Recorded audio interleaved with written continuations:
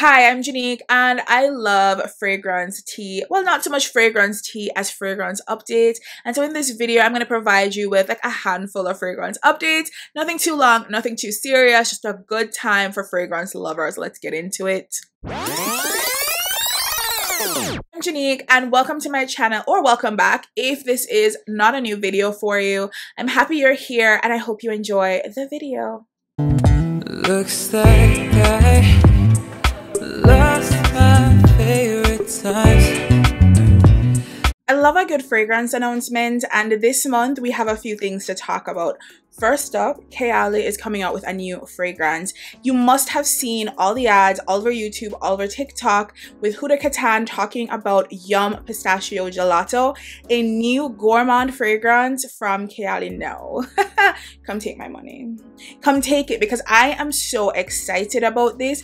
It is supposed to be a mix of pistachio gelato and booze and whipped cream, cotton candy. It all sounds delicious and sweet and yummy, and I'm all here for it. And have you seen that bottle?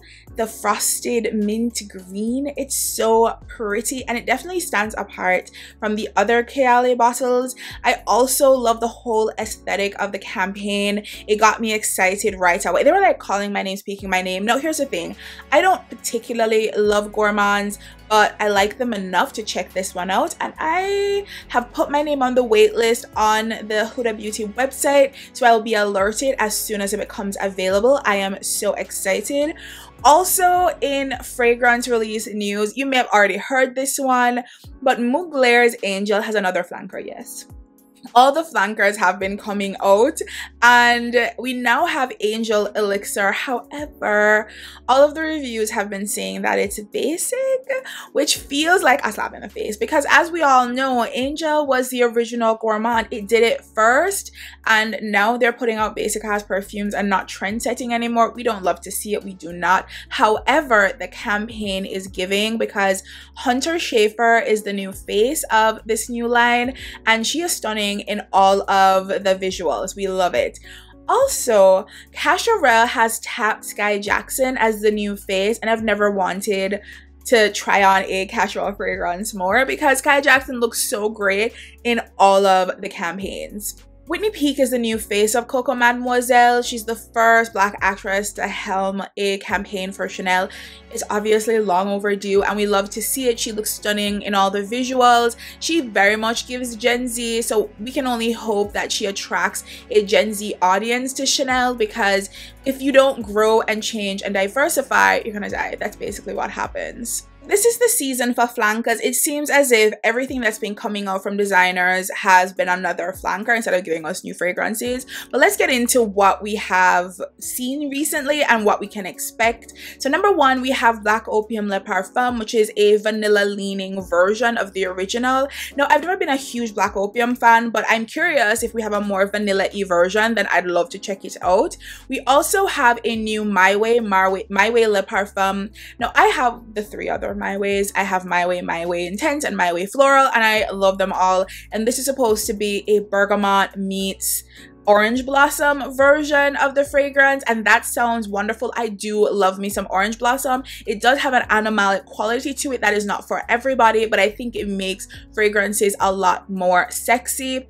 Also, we have a new Donna Born in Roma, Donna Born in Roma Intense, supposed to be a warmer version of the original. I do enjoy Donna Born in Roma. Again, I have all three. I have Donna Born in Roma, I have Coral Fantasy, and Yellow Dream. I enjoy all of them and I would love to check this out. I'm not eagerly running to the store to buy one of these because I have the originals already and I feel like, do I need another flanker for one of these? I probably don't.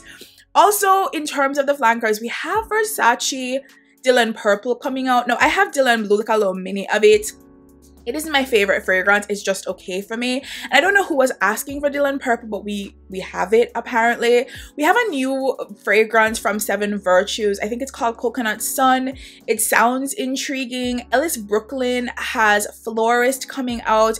And we have a fragrance from Kilian called Blue Moon Ginger that's supposed to be a freshie and also supposed to be limited edition. Is it actually limited edition, or are they just telling us it's limited edition to see if it sells out? I don't know, but I I am always suspicious of limited edition when it's plastered across a perfume because it's never gone well for me. Also, that new Nest body oil has been trending, the coconut one, because apparently we're all getting into wearing body oil on top of our lotions to help make our fragrances last longer. So getting these scented body oil seems to be the jam. I have not committed to it. I'm still using the regular Johnson & Johnson. Like, here we go. Like, I haven't committed to buying the really expensive ones, but if y'all have, let me know if it's worth it. It probably isn't. Is it? I don't know. Have you subscribed yet?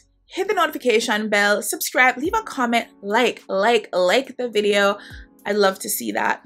Can't forget about niche brands and the new releases or new-ish releases from that space. They deserve our love and attention as well, don't they? So let's start off with Marc Antoine Barrois Ganymède. We're getting an extrait version, so they can do flankers too. We're getting an extrait version of this spicy fragrance. We also have Lush Island from Goldfield and Banks, which is a house that I absolutely love, and it's supposed to be a creamy, buttery, vanilla-y sandalwood. That sounds exciting. We also have Valaya from Parfums de Marly, which is supposed to reinvent the classic girly fragrance with hints of orange blossom. That sounds delicious to me. I've been disappointed with a Parfums de Marly fragrance, and I don't expect this to be the thing to turn me off from them. So I'm excited to give this a shot at some point. I'm not in any rush because, like, let's be real, it costs like $4 a bottle. Like, who has the money and the time to go track these down? I don't. Ormond Jane has Sakura EDP, which is a new cherry blossom fragrance. I'm always on the hunt for a good cherry fragrance, and if this hits the mark, I would love to know about it.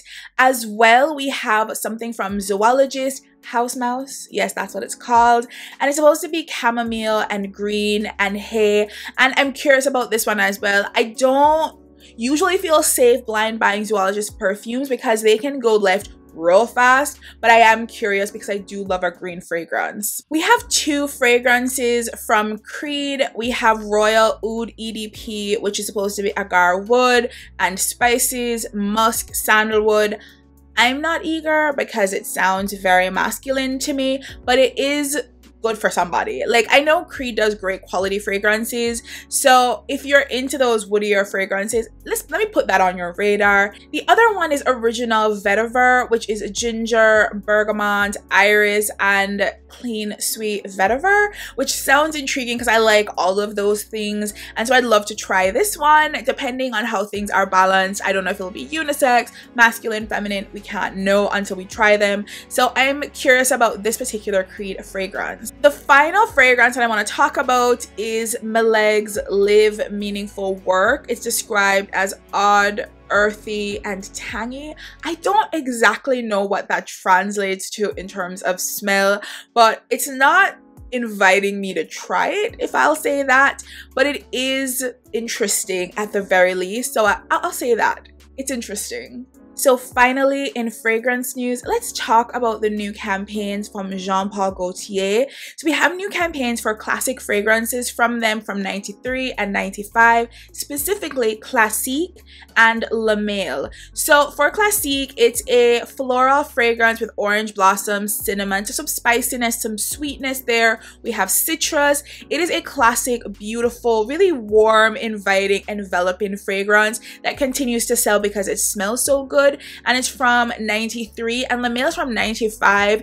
It was developed by Francis Kurkdjian, who, you know, is a famous perfumer and the nose behind Maison Francis Kurkdjian, and we all know and love all the great things he has done, and he is the nose behind La Male, and it is a aromatic vanilla, which sounds great.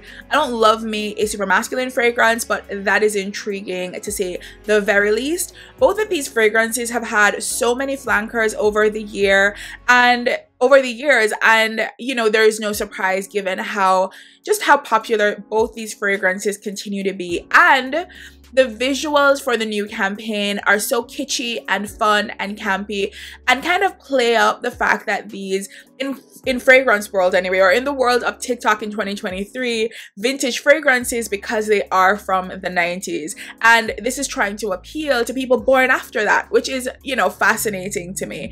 So we have these really like 1950s, 1960s visuals, which I think are really fun and exciting, and cast Gaultier in a brand new light, which is always fun. And hopefully it'll continue to invite new interest from a younger audience, for people who've never tried it, never thought about trying it, and now are intrigued. I just love to see it. It's all the news that I have in the fragrance world. I'm sure there are more exciting things going on, but these are the things that I keep tabs on and I'm interested in, and maybe you are as well. So if you're interested in new faces, new campaigns, new releases, then I'll try to report more on those things and keep up to date with what's coming out, so that I'll know, you'll know, we'll all know together, so we can get these sales when they happen, snag the fragrances that can become signature scents for us, and never be out of the loop, because who wants to be out of the loop? Everything for me. Thanks for stopping by. I'm Janique, and I hope you enjoyed the video. If you did, please subscribe,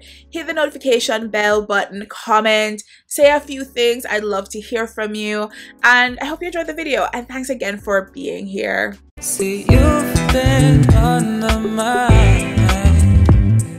I've been seeing